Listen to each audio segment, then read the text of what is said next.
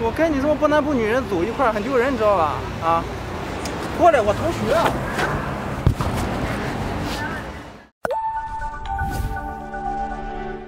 嗨，我是大数学院的朋友 Joke。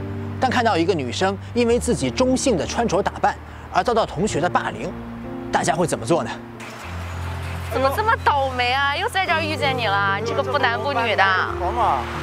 哎呦，真是倒霉晦气！今天就是，你小姑娘，你长这么样，你留这么个头型，你也不觉得恶心人啊？哎，我特别好奇，你在学校到底上男厕所还是女厕所？对，你不会在学校一整天都不敢上厕所吗？你有裙子吗？要不然你明天穿条裙子过来给我们看看玩呗？哎，有的话你正好明天穿过来给我们。哎，你能想象出她穿裙子的样子吗？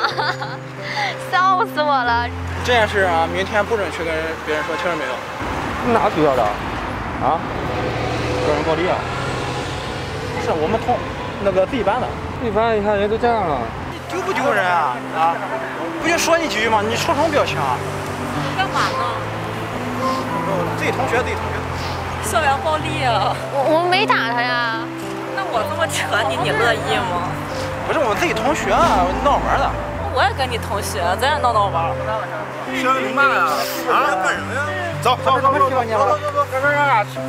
有病啊！啊！这一来人他就哭，来人不哭怎么的？你是小姑娘。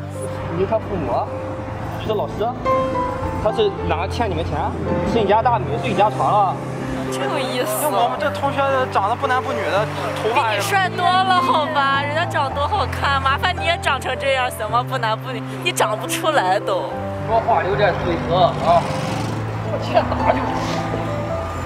同学一个班的，你这他妈有这么说的吗？他妈你妈没教你怎么做人，说话，这点素质，老师这么教你们，不用管他们垃圾人就是。他怎么做是他自己的选择，你喜欢你可以多看两眼，你不喜欢你可以不看，但是你没权利去妨碍别人怎么干吧？你学会尊重别人行吗？就因为他这，你觉得他不男不女就这样训他吗？同学自己班的，自己班的怎么了？自己班的才更。你爸妈这样说你，你开心吗？ 你倒是挺难的，你也没拿出点男子汉的那种感觉来呀。干什么让你走没有？过来！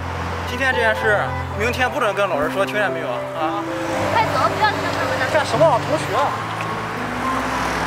不要侮辱同学，知道吗？这个呀。在这了呀。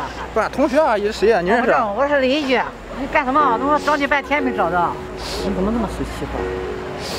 好好，孩子，你不和你大人说声，在这干什么？你同学，只好一块走，不要理他们嘛。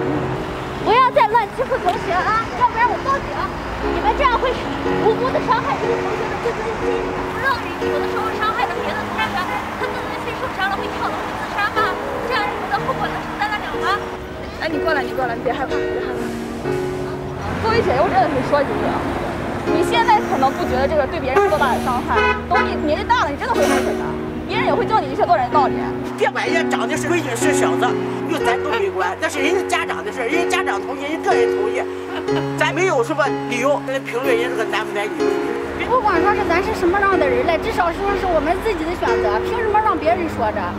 你这个东西你就得该反驳，他们没权利说你，但是你有权利反驳。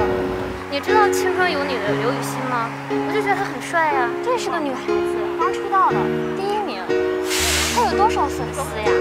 这很厉害，414万。有人说他吗？他们老这样说你吗？回敬别人。我把你送过去吧。你很棒啊，你多好。家在哪里啊？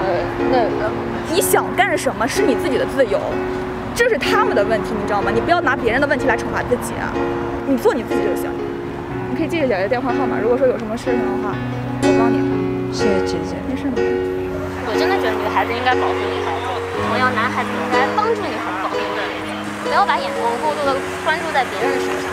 每个人存在在这个世界上都是有自己的意义的，我觉得只要活得漂亮就行。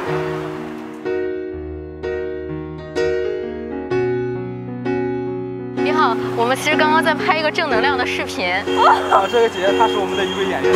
哦。对，所以刚才都是不是真实的，不是真实的。对，我们想看一下，如果这种事情发生在街头的话，大家会是什么反应？没有。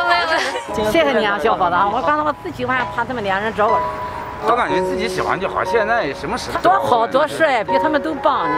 谢谢，谢谢，谢谢。天哪，你搞什么鬼？谢谢你，谢谢。